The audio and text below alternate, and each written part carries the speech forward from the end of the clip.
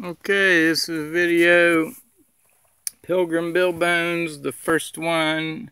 So it's a learning process for me, new phone. I'm kind of way behind on the blog I tried to do for walking the Appalachian Trail to raise money to help autistic families and people. So I've decided I'll probably go piece in some of the blog, but I'm going to start a YouTube channel. So this is the first video, my learning curve. I'm on a mountain in Virginia.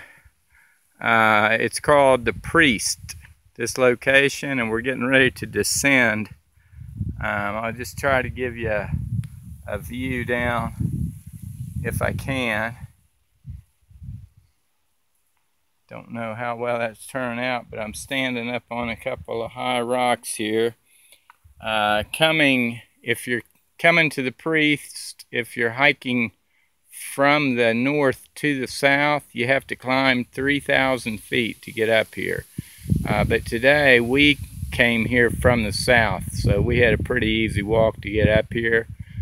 So we're getting ready to do a 3,000 foot descent. Now tomorrow morning we'll have to do close to a 3,000 foot ascent, up the other mountain on the other side. That's the way it goes when you're walking the trail.